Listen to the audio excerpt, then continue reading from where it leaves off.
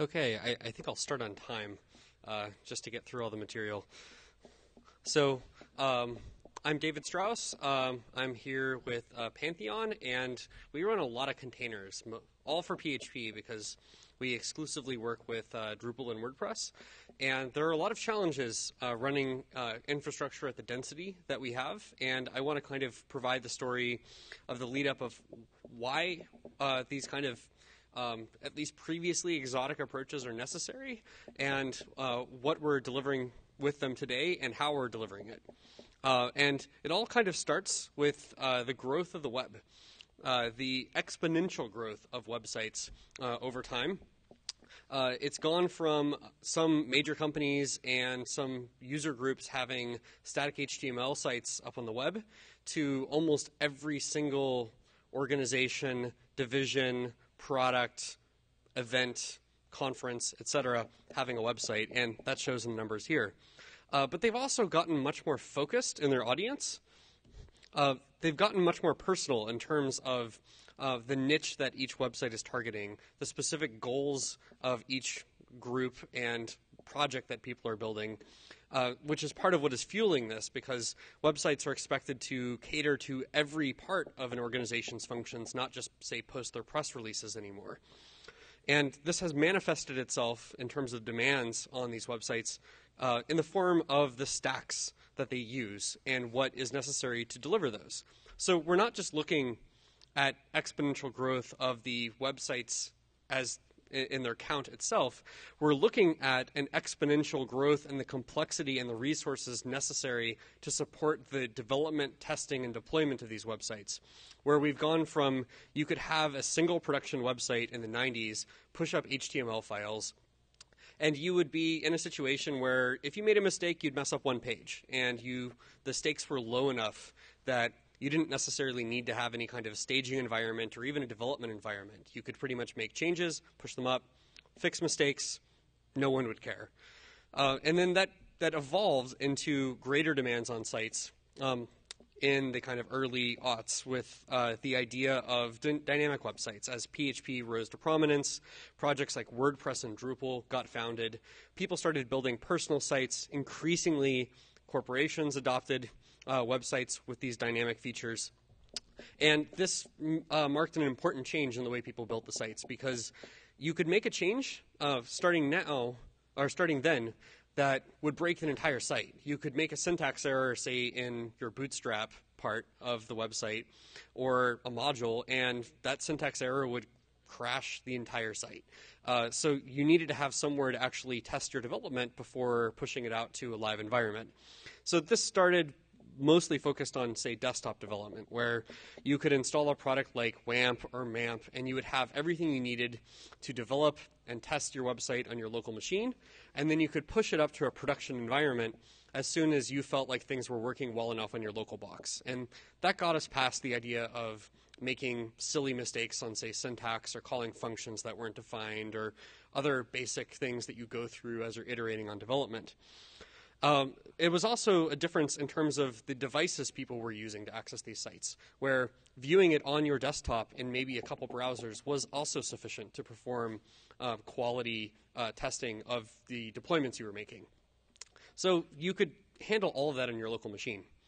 But we've evolved considerably past that now, where we now have really advanced stacks for delivering websites. That's almost every major site that people are delivering from this conference, or from people who are attending this conference, is running behind something like Varnish, running with a CDN, using some type of full-text index, whether an external service that is spidering the site, or a backend like Elasticsearch or Solr that is able to index it so that you don't have to do crazy queries on the database.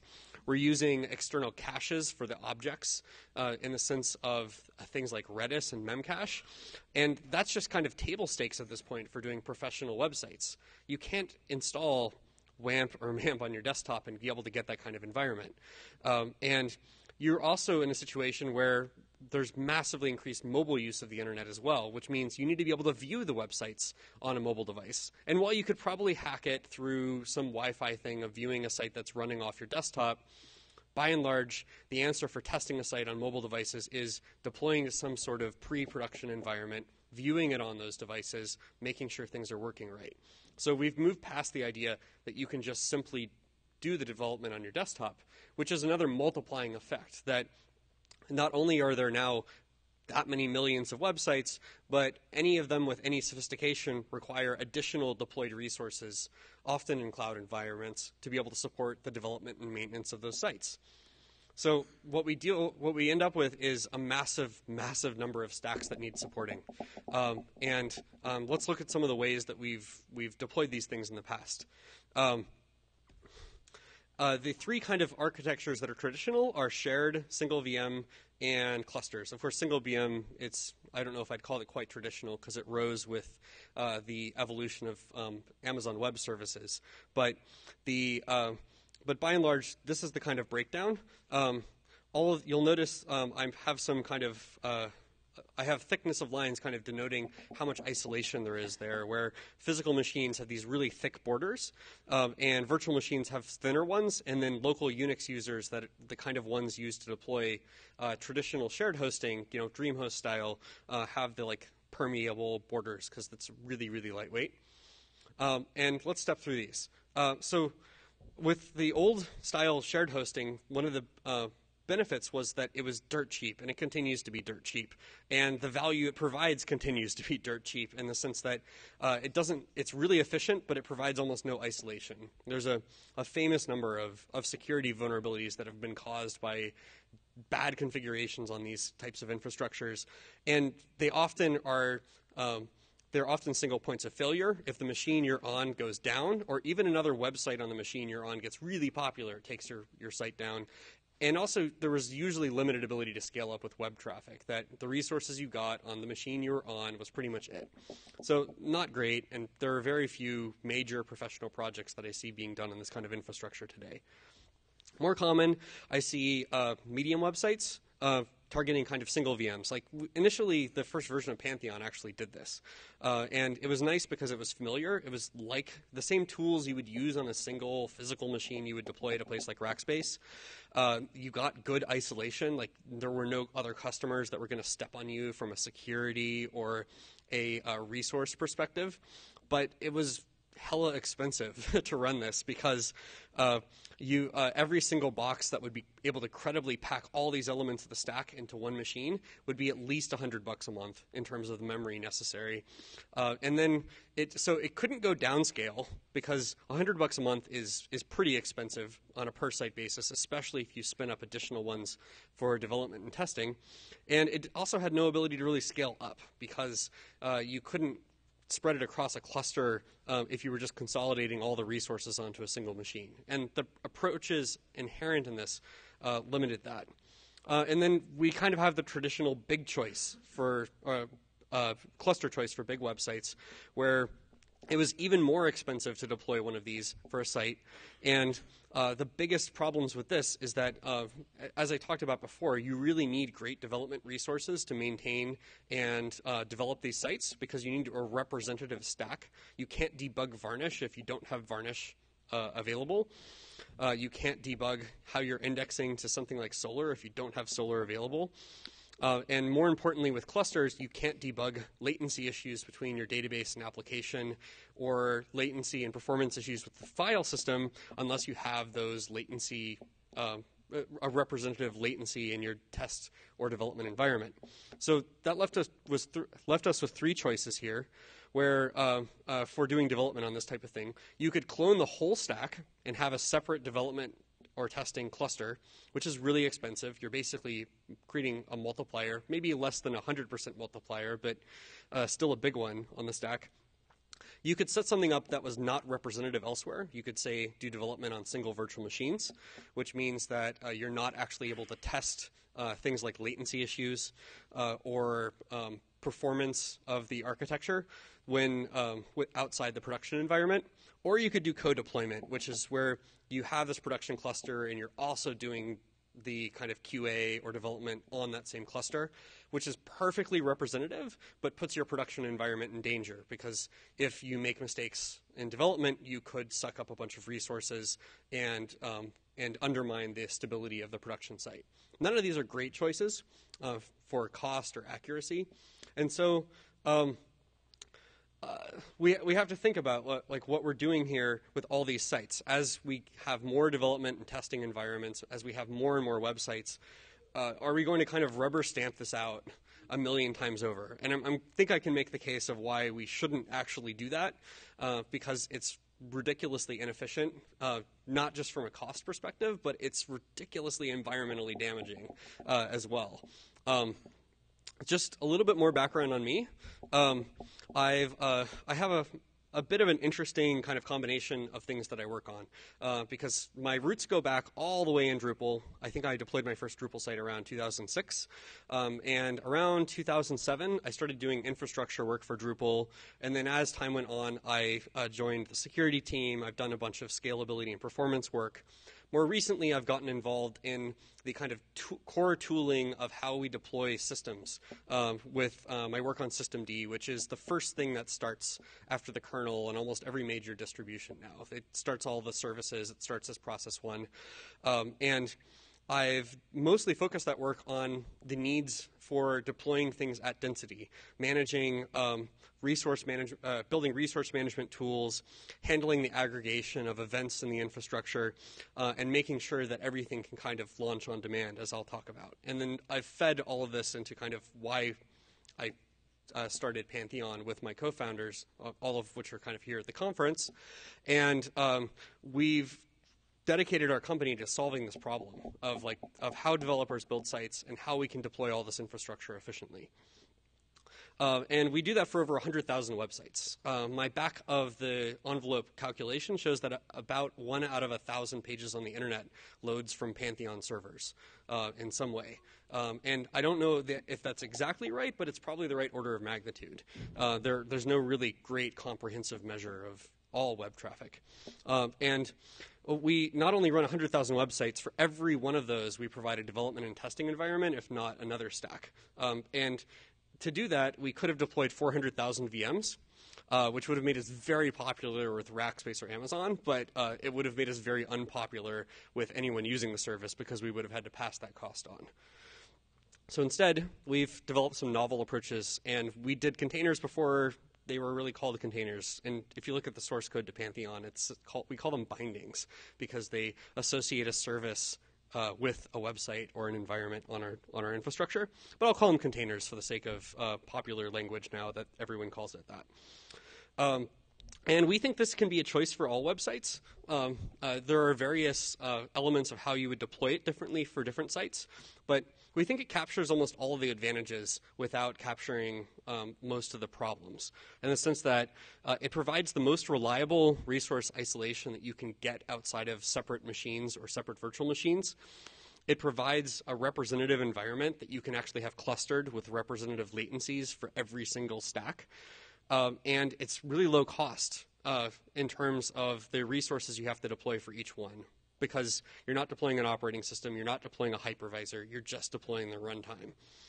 And I think the cons we can engineer our way out of, in the sense of how familiar it is, how complex it can be to configure and orchestrate containers, and dealing with the different types of isolation, whether you're using kind of a hard isolation of specific assigned resources or sort of a proportional isolation that provides something more like a power grid, where you turn on more power plants as demand goes up, and then you control the distribution of that, which is another thing that we've done a lot of engineering work that I'll talk about on here. And also it gets down to the fact that Nick Steelau, who's our director of engineering, likes to say mo servers, mo problems, in the sense that it's also a cost issue of just having the number of people to deal with the amount of percentages of failure of physical hardware or virtual machines, where for every machine you have deployed, a certain percentage of them will fail over a certain amount of time, and you have to have a certain amount of human staff, whether you're contracting it through a vendor or directly employing it, to be able to deal with that. Amazon pretty much has people constantly going through the aisles in their data centers, unracking damaged servers, racking new ones. There's a lot of human overhead beyond just the power for this stuff. And it ultimately goes to the goals of kind of doing any kind of computing. I don't think that really delivering Drupal websites is a particularly unique problem, because the goals that we're all trying to accomplish here is making something work and making it efficient, which is about making it efficient for the developers, the human element, making it efficient for the underlying infrastructure, and that's pretty much it. If you accomplish your goal and you do it efficiently, there's really nothing, there's no other factor in there. And I think that this is really the core of why we build the infrastructure we build. To give an idea of the magnitude of the problem, in 2012, which is quite a long time ago at this point, and it's only gotten worse since, data centers took 2% of all power in the US. That's a lot.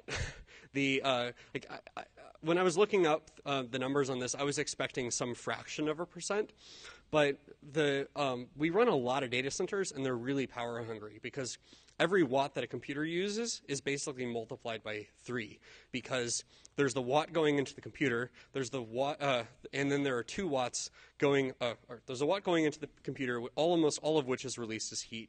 And then there's about 2 watts going to cooling that heat out of the data center, because air conditioning is at best 50% efficient.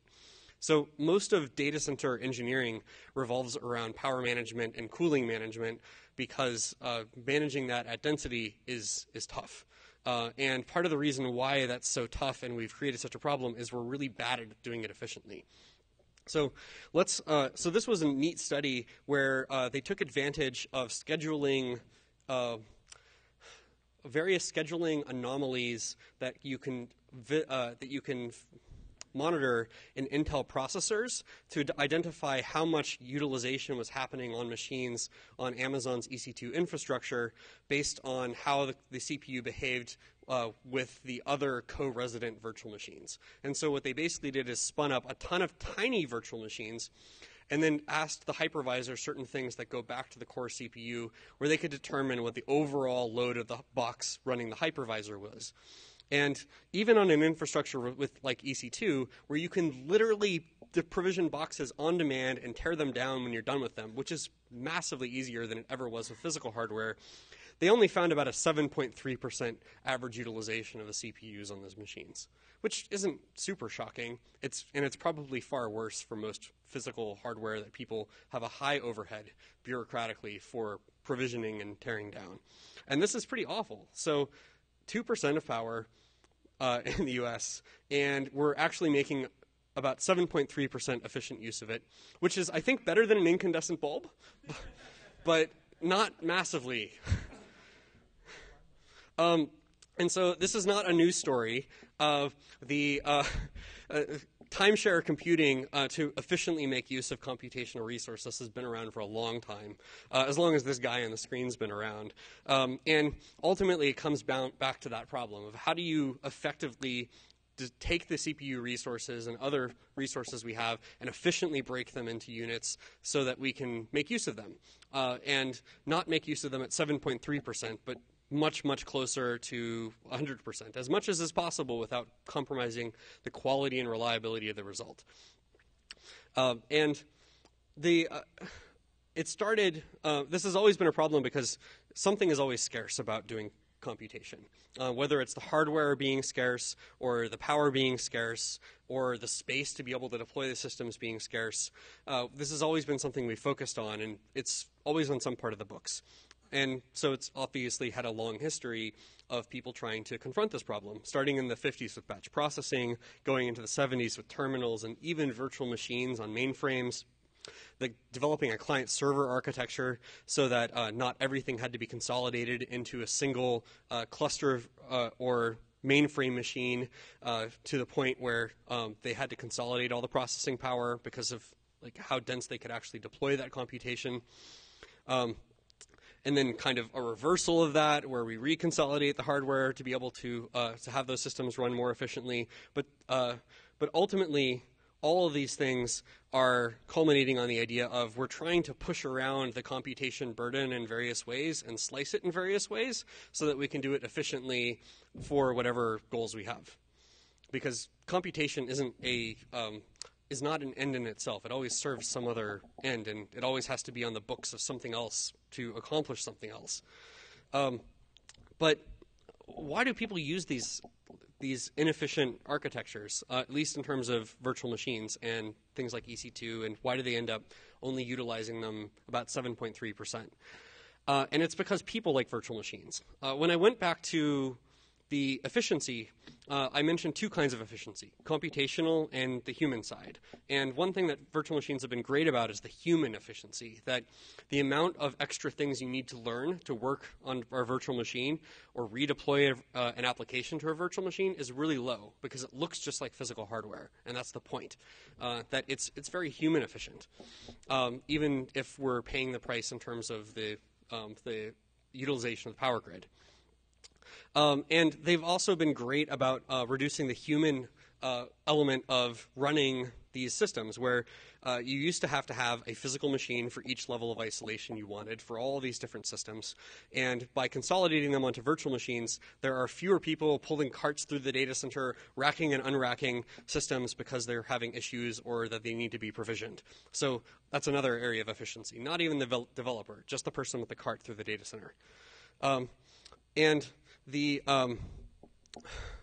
But this is almost a kind of computational skeuomorphic design in the sense that we've taken this element that's familiar and we've reapplied it onto another context and emulated that context. It's kind of like when the previous generations of the iPhone design where they would have, or iOS, where they would have the calendar application. It would look like physical pieces of paper or a notepad. And it was designed to evoke this idea of, you know how to write on a notepad, you know how to write things onto a scheduler, here's a familiar interface for you to work with. And virtual machines are a much, much more technical interface that's being replicated, but it's ultimately for the same purpose, the idea of increased similarity. But that similarity, that constraint of similarity also means that we can't improve the design very much. You can't make virtual machines stop looking like physical machines, or otherwise you lose the point of virtual machines. But I think that we need to make this leap. There are all sorts of great things about VMs. I'm sorry, just tracking time here. What we need to do is we need to actually make a leap and basically say we should abandon some of the old ways and look at containers as the efficiency paragons they actually can be. And this was just a funny thing in San Francisco where VMware was like, you know what virtualization did for computing? Why stop there? And it was funny because VMware has actually published a lot of kind of FUD pieces on containers, and they're focused as a company on virtualization, but they know that the market for virtualization as a product has reached the point of maturity that there's not much further to go, so they're looking at other opportunities. And this was several years ago that they had this up, and they're now actually introducing a container infrastructure for data centers as part of VMware's cloud product. And containers actually are amazing at achieving efficiency, not just for the underlying infrastructure, but if developers start working with them the right ways, we can achieve efficiency for developers and the data centers jointly. This is just a neat kind of comparison here of what happened in shipping when containers got introduced. The idea being that instead of working with non-uniform environments that people would be deploying applications to, custom server clusters, custom virtual machine clusters, custom isolation layers for managing the resources of applications, they can deal with a uniform interface. And I'm not suggesting that we're going to gain the exact same efficiency by moving to containers on our infrastructure, but dealing with uniform environments is actually important.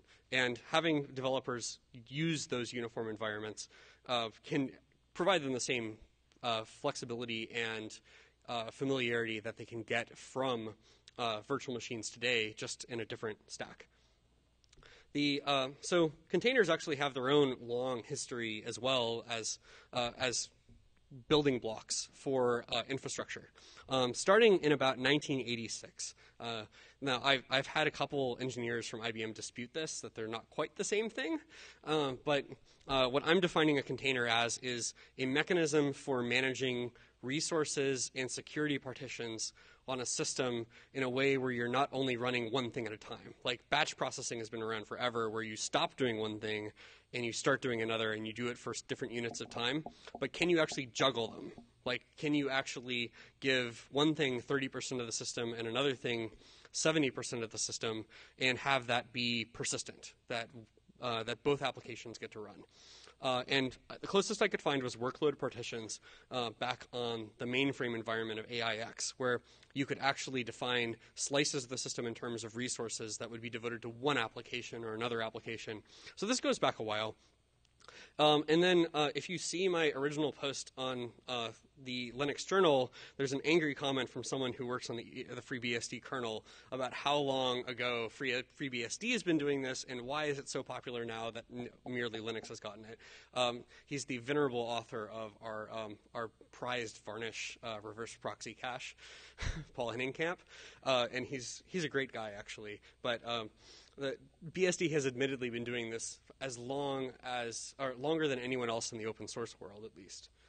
And then Solaris actually introduced it a little later, kind of back into the enterprise with zones in 2005, the idea of splitting out the resources that machines were using without emulating full-on virtual machines. And then the rest is kind of more recent history, where we've seen that Google has built their entire infrastructure on containerization, and they pushed their work on C groups, which is designed to split out resources back into the Linux kernel. In 2010, Systemd got introduced, which provides a direct way of configuring C groups in a straightforward way for user applications. And then we actually started to see the word container be really rising in the Linux world in 2013 with Docker and CoreOS.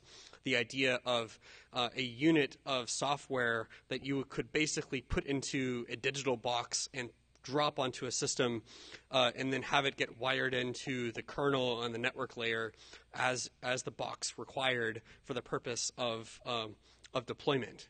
I mean, it's almost analogous to some of the refrigeration containers you see on ships, where they have a standardized way of plugging power into them and monitoring into them so that they know that it's achieving the right temperature and it's running the refrigeration gear, and it fits in a place that's been defined. And then it achieved even more mainstream use, at least for production environments, with LXC 1.0 and Kubernetes in 2014. Kubernetes is Google getting into the kind of open source orchestration game. They've long used an analogous system internally to schedule how their containers get distributed, but they've only released that relatively recently. And then now we're actually starting to see this kind of app containerization spec from the folks at CoreOS, and even public container clouds, the idea that you could supply this unit that needs to get plugged in a certain way up to a provider, and they would, attach it and run it, these are all signs of increasing maturity in that space. And it provides all of this without having to duplicate the OS, without having to run a hypervisor, without having to waste a bunch of resources this way. And they're small units. They're useful in small units. This is a remarkable thing here, where it used to be that you could get 256 megabyte virtual machines on a lot of the public clouds, but providers basically decided that those were useless, because by the time you've started the operating system and are running basic services on the system, 256 megabytes get gobbled up, and you have almost no room left to run a real application load. So that's kind of the overhead of each slice for a virtual machine. That 256 megabytes is a useless slice. It's basically all of your cake going to the overhead before you even get to take a bite. And that's fortunately not the case with containers. They're lightweight. Which also allows you to distribute the computing load much more densely. That one of the fears of deploying machines and having them run at, say, 90% utilization is what happens when it goes beyond that? What happens when it hits 99% utilization, 100%? What happens when it starts swapping? How do you respond to those events? And the answer for physical hardware is really, really hard. Like, upgrading physical hardware typically requires taking down the box, installing more RAM, and you can only do that to a certain point. Upgrading a virtual machine usually requires at least rebooting the instance. because you're probably provisioning it onto new hardware. You might be migrating a bunch of data. At a minimum, you're having to pull all of the OS, all of the application runtime, and the actually application persistent data with that instance in order to rebalance load.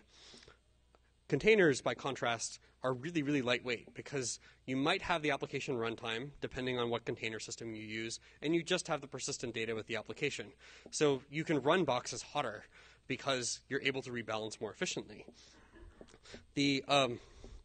And you're able to also rebalance more efficiently because the provisioning time is massively smaller, where you're going from putting in a request where if you had the best physical kind of traditional data center you could ever work with, you could probably get a machine in 8 to 24 hours. That's really optimistic. In my experience with a provider like Rackspace, it typically takes a week or two. You go to a cloud virtual machine, like the last few that I've deployed on, say, EC2, it takes 5 to 10 minutes. That's really not very agile for responding to load for an application. And then you go to a container where if you're actually really pessimistic about the container deploying, it takes 5 to 15 seconds because it's a relatively lightweight set of data, and it requires basically no boot time and no stand-up of really advanced user land. In some cases, where you're just actually launching the container, local OS, not migrating data at all, you're looking at a tiny, tiny fraction of a second. You're able to start applications. This is actually kind of booting Debian on Debian here, and it takes less time than Drupal bootstrapping. So enough about the theory of why this is important. Let's get into what we're doing with containers at Pantheon. We run them really hot, and we're proud of that. We have about 30 gig servers, and we put conservatively 150 containers each on them. We're actually closer to 500 on some of our densest deployments, and that means we're using every bit of those machines. If you look at it looks like the databases here are a bit less dense than we're able to deploy the actual PHP runtimes.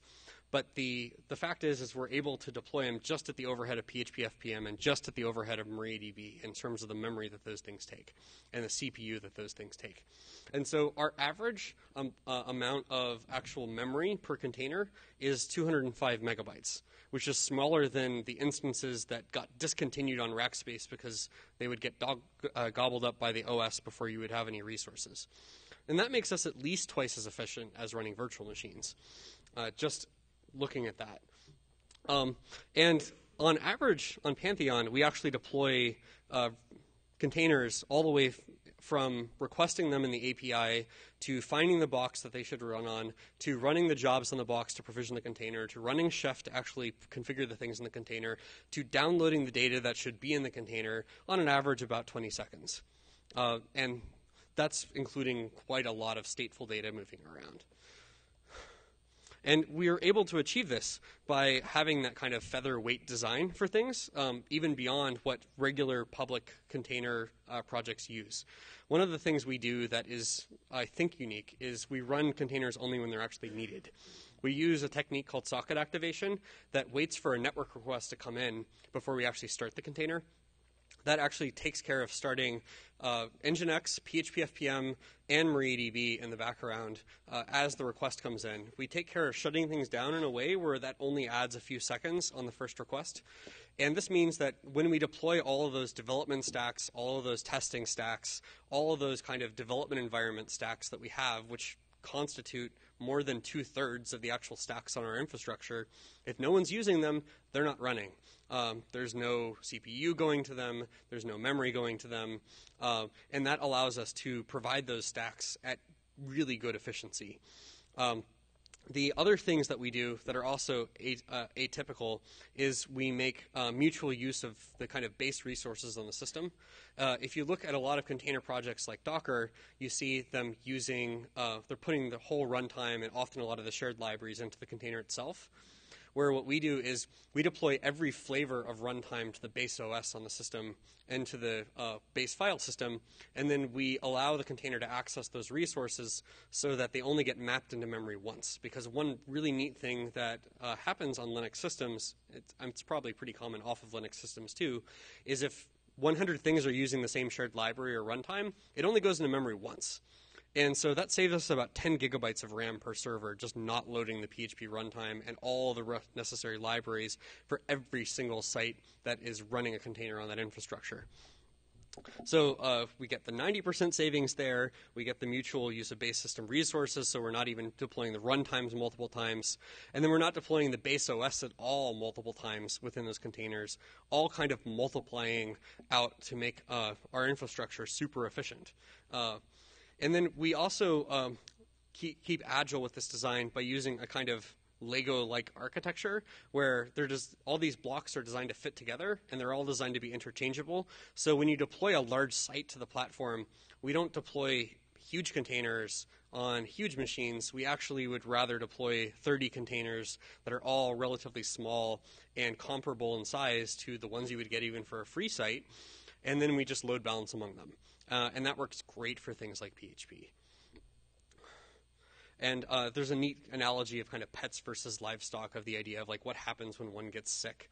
And that we treat our containers like livestock in the sense that there's this huge fleet of resources we have, and some of them may get sick in various ways. And we deal with that as a kind of systemic problem rather than fretting over healing one thing and taking it to the doctor a bunch of times, which is kind of the traditional way that people work with servers. We also achieve this through scheduling, which is we run our servers at about 90% utilization, constantly rebalancing them with something we call the migration dragon. The migration dragon is something that runs on some of the hottest boxes based on our scoring, and then queues those containers for migration, and they automatically get rescheduled onto the least loaded boxes. So all we have to do to rebalance load or take away the heat from a heavy server is to deploy an empty server, and then it kind of naturally migrates off of there. And then we also avoid resource saturation by running several representative workloads on the machines that inform that scoring. So if memory or CPU or disk I/O or network I/O are getting saturated, we kind of score those down. This is often handled in open source projects by projects like Kubernetes, where it informs the scheduler about decisions for distributing the containers. And this all manifests as an average container age of about 50 days on our infrastructure, which allows us to do really neat things, like when Rackspace introduced SSDs, we just deployed a bunch of SSD machines, waited for the containers to migrate onto them, and then when we marked the other servers as deprecated, which migrated the rest of the containers off of them, even beyond just even balancing, and then we retired them. And that allowed us to migrate our entire customer base to a complete SSD fleet in about 2 months without actually contacting anyone or introducing any downtime from the migration. And so this will please Zach, who's in the audience, our venerable CEO. He wanted me to do a real-time demo, and honestly, I give him a hard time about it, but it is a really neat kind of demonstration about how some of our stuff works. So if I go to, we created these test sites that have something called the platform demo in them. And the platform, lower resolution. So let me just do that. So we have the platform demo here, and what this is an instance. It's just a regular website on Pantheon, and it's running this thing that's just index.html with some JavaScript and accessing a PHP resource on the back end that does introspection. Theoretically, you could just deploy this code to any project on Pantheon, and what this does is it queries our core API to ask what resources are deployed to this environment for this stack. And the neat thing is, as I scale it, we can see it scale real time. So, if I go back over here and I go into the settings for the site and I bump it up to a business plan level, which means that we start deploying active application servers instead of active passive, which is the case for the professional level. And I hop over here, What's going to happen is we get a second container that's actually displaying it real time. It was literally configured in that time. And even these requests that are going through of refreshing this thing are getting routed through that same container infrastructure that is in flight right now on the baseline. And then I, just for fun, I brought up a thing here where I can actually set the application servers here. Let's hope that went through. There we go. So I can set it to a goal number, and then as things, what happens is the core API realizes that there's a disparity between the goal of configuration for the system and what is actually available for the system, and then it fills that in. So if we were, it gets a little unstable with the graphing thing when you start having a lot. And so what this does is I can basically say that's the goal. And it doesn't just work for stateless resources like application servers. I can actually go in to here and create database replicas as well. And with whatever replication topology that I want, I'm not sure if that's going to come up too quick because it actually has to do the transactional snapshot loaded into the replica server and then bring it online with the replica. But we'll see if it comes up in a moment while I'm talking. But the idea here is that instead of treating infrastructure as something where we treat individual instances with lots of care and dedication, we treat it as a declarative thing where we just want this much. And when there's not that much, we provision that much. And that also means that we can do things like retire one of these servers. It'll realize that the infrastructure of this site is out of alignment with the goals for it. Like the ways that we handle databases and migration is we'll actually keep a master server and a replica, and the way that we retire this instance is we basically just say this box is going offline, which promotes this to the master, and then it realizes, wait, I'm supposed to have at least one replica, and then it says, okay, well, I'll create one off the current master, and it'll create it there. And what this means is that we can set that goal to anything we want. Like we could set it to have 3 replica instances, and whenever one of them goes away or one of them gets promoted, it recreates the hierarchy with enough active provisioned instances to meet the goal there. And then to hop back to kind of like a little bit more gritty shell stuff, I wanted to show off some of the kind of socket activation stuff that we do. So here I have the development environment for this site that I was working on. And let me just do this more real time. So the state of, oops, oh, it's been reconfigured. But that's okay. So here's the Nginx instance for the actual environment that I'm talking about here. And that Nginx instance is actually listed as dependent on the PHP FPM instance, which is another service that runs within that container. And so and then this is all listening on something that is a socket for socket activation, where it's listening on port 26607 on this machine on v4 and v6. And as soon as a request comes in, what's going to happen is this socket will get it. Systemd will say, what is the service associated with this socket? Oh, it's Nginx. I'll start that. I'll pass in the socket, which is a neat thing you can do on Unix systems with file descriptors. It hands it off to Nginx. Nginx takes over that. And then actually, before Nginx comes online, it realizes that PHP FPM is a dependency of Nginx. It starts up PHP FPM, waits till PHP FPM is ready, then starts Nginx. Then Nginx gets the socket, and then Nginx can actually service the request and stay online. And then we monitor this with a process called the Reaper that is looking for currently running containers that are not actively servicing requests, like they've been idle for hours at a time. And then we can spin them down. And that's actually a neat kind of almost transactional atomic thing, because if we queue a spin down of it and a request comes in, systemd realizes that a request has come in for a service that is even kind of in the process of getting shut down, and it will immediately schedule a following start of the service. So there's no time at which this should interrupt availability of instances by using this kind of approach to resources. And now if I go over to the here and hop to my development site, you'll notice it takes a few moments because it's actually spinning up those resources in the back end. And if I go here, you'll actually notice that, whoops, that's the unit file. Status. So it's actually running that now. It started the master process and the worker process for Nginx. It has also started my PHP FPM pool for this as well, which is actually quite small because we're using kind of dynamic ratios for that.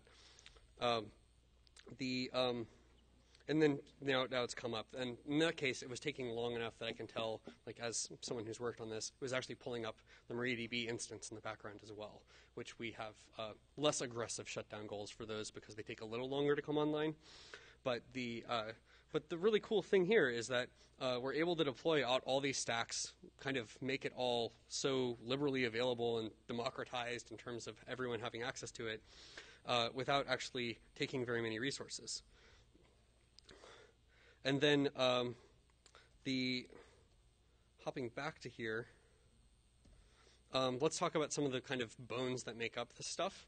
One of when people talk about containers, there's no concept of containers in the Linux kernel at all. And that's why I have like the kernels in the background here, because unlike Solaris and BSD kernels, containers are basically a synthesis of many control systems that are present in the kernel. And when we say that there's a container, it's basically like we've flipped on all the isolation switches, and the two key ones are C groups and namespaces, which are actually things in the Linux kernel. C groups is ultimately a hierarchy of processes where you can basically divide out resources either rigidly by saying that there are specific limits or proportionally saying that someone gets 75% of the pie and someone gets 25% of the pie.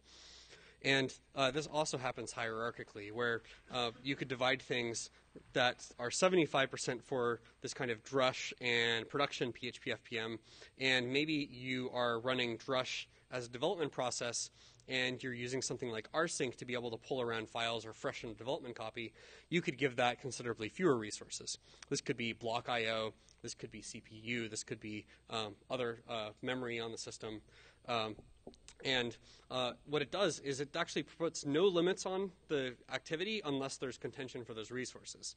So as long as rsync is not putting, as long as rsync's disk load is not actually affecting drush and PHP FPM, it can have all it wants to eat. It's only when it starts undermining the performance of the production system does the kernel get involved and start saying, you get this much and you get this much. And you can take it to extremes. We don't quite do it to this extreme. We're more like this for like enterprise versus development on Pantheon. But you could take it to an extreme. And there are realistic implications of using something like this where if you're running a backup, you might be perfectly comfortable giving it 2%. Because the majority of the time, it's not actually going to be confined to that because it's not actually going to have resource contention. But when it does, you can ensure that those things are not undermining your production deployments. And there are a ton of controllers for C groups, all of which affect the hierarchy of processes that are under them. And this is just a few of them. The ones we use at Pantheon are mostly the CPU, block I/O, and memory ones. And let's see, kernel interaction. Let's see. Skip a few things here. It's boring. But so this is a kind of neat demonstration here where what you can do is you can actually set hard limits for something where you could give something 100 bytes for even your current process, like your current shell. What this is doing here is it's creating a C group for just yourself with the, named teensy and setting a 100 byte limit for it. And then when you actually make that take effect, where echo $$ is your current process ID, and if you assign your current process ID to the task or like PID list of that C group, and then you try to run something even as lightweight as ls, it'll just kill you. And so these really do work, and they're actually pretty lightweight to implement. here's another case where I created a Python process that was designed to just eat CPU. You could argue every Python process eats CPU, but this one was specifically designed to do that. And Python is an excellent language for that. With the global interpreter lock. And so what this does is I was just running these, one in C group AA and one in C group BB, and I gave one of them 100 CPU shares and one of them 10 CPU shares. And what that does on the system is it just adds those two. So we have a pie of 100 CPU shares, and one gets 1/11th of it, and the other one gets 10/11ths of it. And you can see it manifest as not quite precisely that, but pretty close. So you're seeing, an order of magnitude of the different resources available, because when I run those concurrently on the box, they are one's getting 6% of CPU and one's getting 60%, and they're the exact same program. There are also namespaces, like the other half to containers. These are not designed strictly for security isolation, and you really wouldn't want to rely on that, but they can provide the illusion of an isolated system, which is very useful for developer productivity. And I say that because one of the key things that developers loved about VMs and continue to love about VMs is they look just like you've got your own box. And everyone knows how to work with a single box for installing services and configuring things. And namespaces are a really effective way of providing that illusion for containers. It's not quite to the level of what virtual machines can provide with their own kind of kernel, but it's getting really, really close, because now you can have your own PID numbers, your own user IDs, your own mounts, your own network devices, all these things that used to require running a virtual machine. The interface for namespaces is called unshare, whether you're doing it with a shell or whether you're calling the kernel syscalls. And so the way that everything starts in the system when you start it on Linux is you just start in the namespaces of your parent, which if you're on the base system, you start with basically no namespace at all, like namespace 0. And Linux basically forces you to turn on all these individual isolation switches individually. And when you use a tool like Docker, all that it's really doing is basically going through the switches and turning them all on for you. But you can do them individually. And this is a case here where this would create a new network namespace for a shell that you could start. And what that'll do is and if you do something like ifconfig, you'll just list a localhost adapter and nothing else. And then you can pull in other devices into the new namespace, but you have to have a handle to the old one. And then I just wanted to kind of provide a little bit of a survey of like what's out there if you want to work with containers, because we've rolled a lot of our own kind of custom stuff, but there are increasingly good options in the community now. The old standby, which is still not a bad tool, is LXC. It's fairly lightweight in the sense that it doesn't have any kind of image format, but it does allow you to turn all those switches on really fast. And it has a lot of language bindings if you want to invoke it through something like Python or Lua or Ruby or Go. And this is, before a lot of these other container frameworks existed, this was kind of the standard tool to work with. Google launched a project called Let Me Contain That For You, which I think, I think was mostly launched because they wanted to be like, me too, we've been doing this for like 5 years, when you youngins were just like thinking about the idea of containers. And it has all the signs that it's that kind of project, because it was like thrown over the wall on GitHub, and I don't think it's had a single commit since 2014.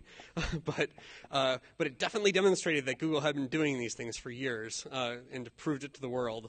So I wouldn't use it for anything, but it's interesting to browse if you're curious how Google's doing it. And then there's systemd inspawn, which is part of the systemd project, whose virtue is being on everyone's distribution, whether you like it or not.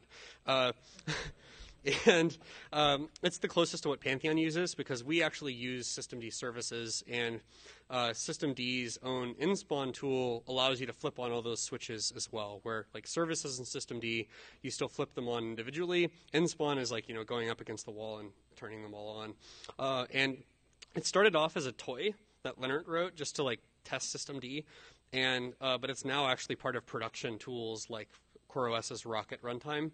So we're actually going to remove the thing about it being not usable for production purposes. And then it's super easy to use. So you can actually do something like Vagrant SSH, deb bootstrap, and like install Debian unstable, and then you can actually launch Debian on Fedora by just doing systemd inspawn and giving it a directory. And it's inherently designed to not actually have any kind of daemon backend. It's just designed to be a foreground tool. And then Rocket has been built on systemd inspawn, and it's actually my favorite new container tool that we have yet to deploy at Pantheon, but I'm really excited about because it uses the app container spec, which is a kind of independently maintained specification for what should go in a container. And it uses my favorite systemd tools, so I'm gonna advertise that project. But Google is actually behind the image format as well as CoreOS and several other companies. So I think it's going to take off, and we're probably going to pull a few more elements of it into systemd. And then there's the venerable Docker, which everyone's heard of. It's definitely more focused on developer integration and developer tools than production deployments, but no discussion of containers would be complete without mentioning it. They have their own de facto image format and a very, very wide variety of images that are available for deployment of to assemble, Lego stacks of every kind of software you could imagine, including everything for Drupal and beyond. And they kind of have a spectrum of complexity and completeness, all the way from let me containerize that for you, which barely does anything, all the way up to Docker with its own defined infrastructure and de facto definition of how containers should work and kind of most complete set of requirements. So like LXC has more comprehensive controls over resources than let me containerize that for you. Inspawn actually has the ability to start working with image formats, but doesn't have any daemon. Rocket actually starts the idea of having a daemon that's available for configuring it in addition to everything to the right of it. And then Docker adds in some of the orchestration features where you're not just dealing with images, but an infrastructure for running the images. And so if you... all these tools are legitimate to use, except for possibly let me containerize that for you. But it's important to look at containers as the spectrum. It's not they shouldn't be synonymous with any single one of these technologies. And orchestration is the new hotness, which our friends at CoreOS are pushing a lot of neat things on. Where orchestration being there are these great tools for managing containers on individual machines, but then you start dealing with a data center or at least multiple machines. How do you control where those containers are deploying, how the images get distributed, the security relationships between those machines? And they're I'd say, at the forefront of some of the most innovative designs for dealing with that problem. And I'll open the floor for questions. Yes?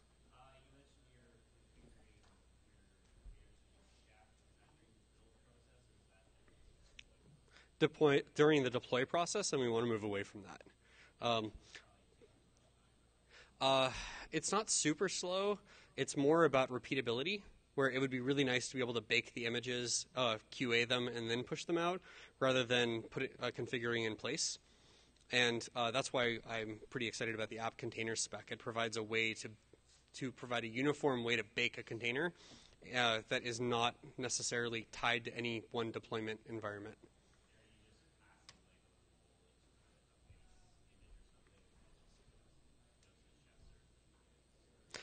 We don't actually run Chef Server. We run plugins to Chef.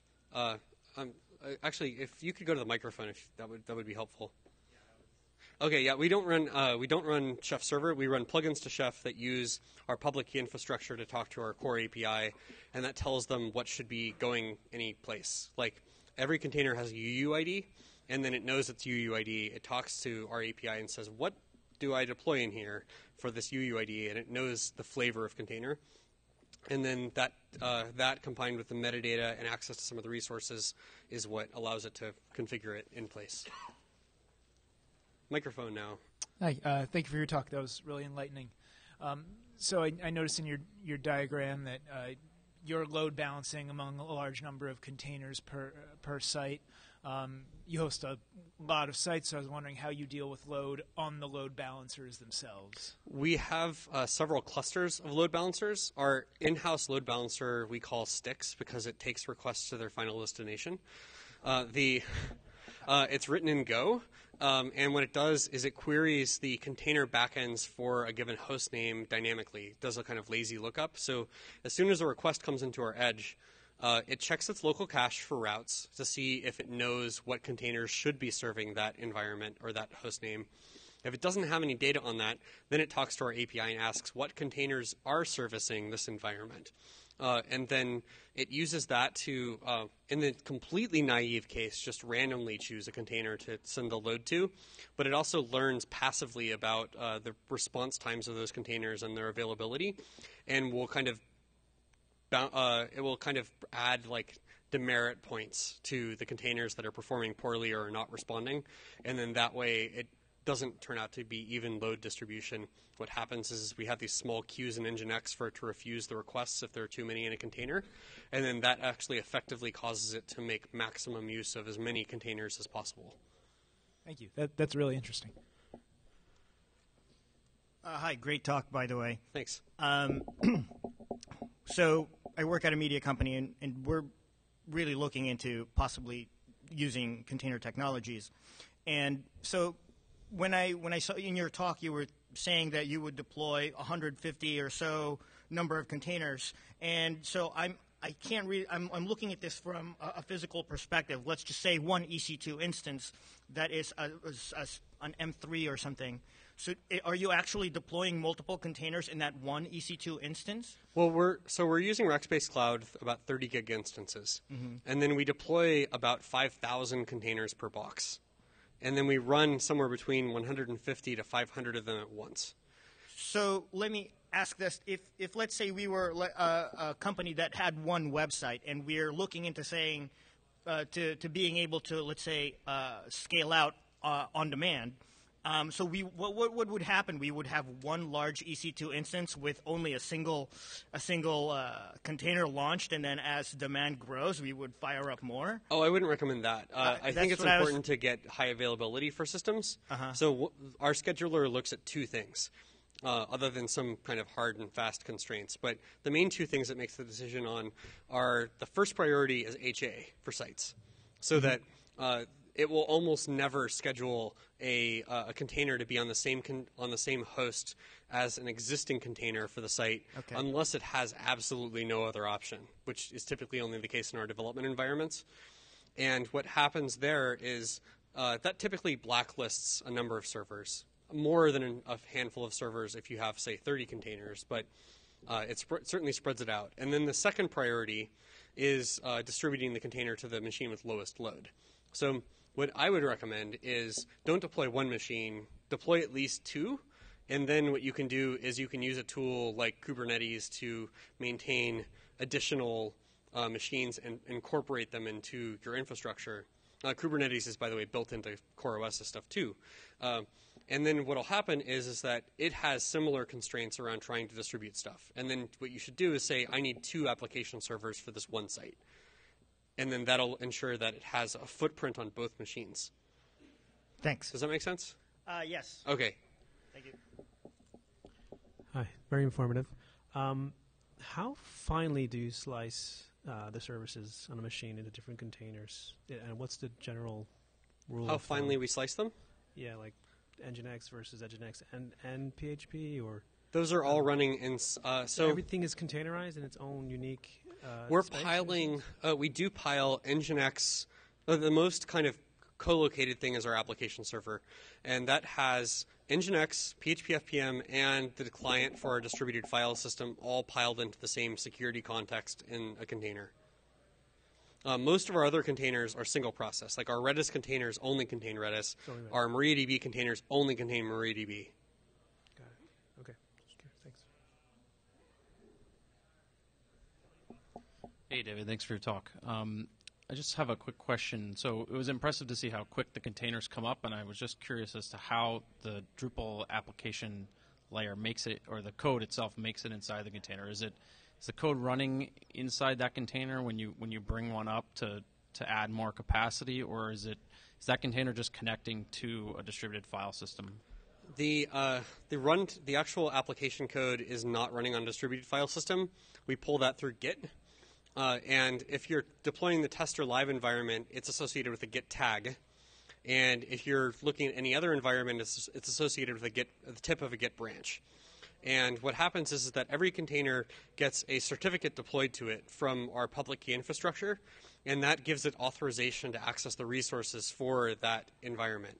And so what that means is that when I deploy a new application server for the live environment, it knows it's an application server for the live environment, and it has a certificate that it can use to talk to the Git server and pull down the code that is tagged for the live environment for the latest release.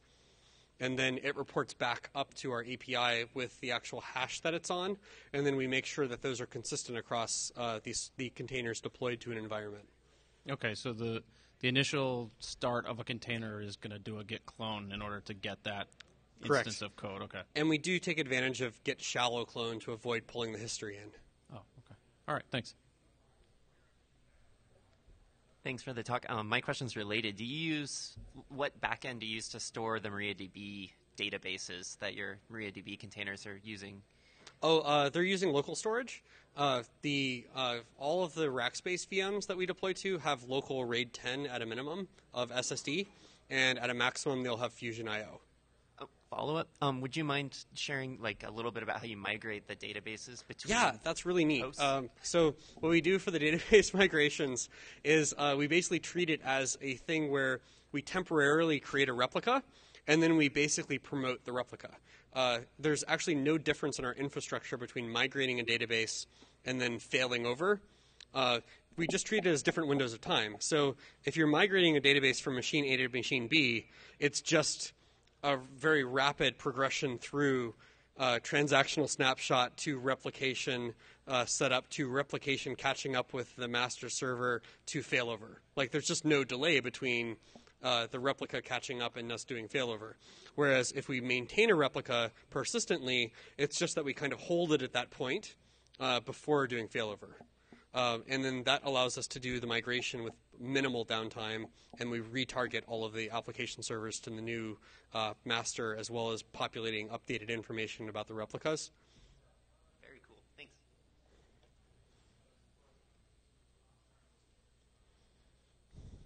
Hi, David. Hey. Same question as last time. Do you guys have plans to release your distributed file system? Not at the moment. To give a little background, we wrote our own distributed file system for Pantheon because if you look at a lot of competing architectures, you have this kind of split over scale where you either deal with single machines and local file system, or you're dealing with a setup of something like GlusterFS, NFS, or a tool like some other distributed file system backend.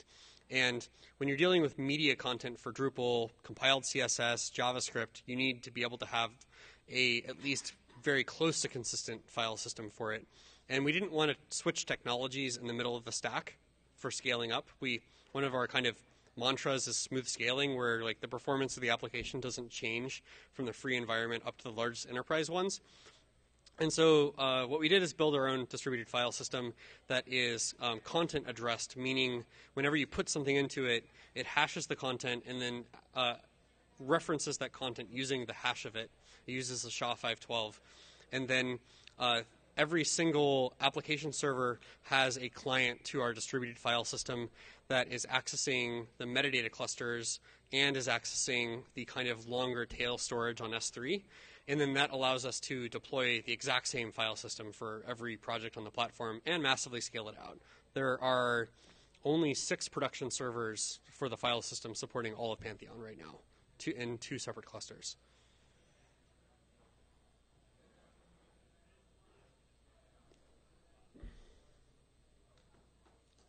Thanks.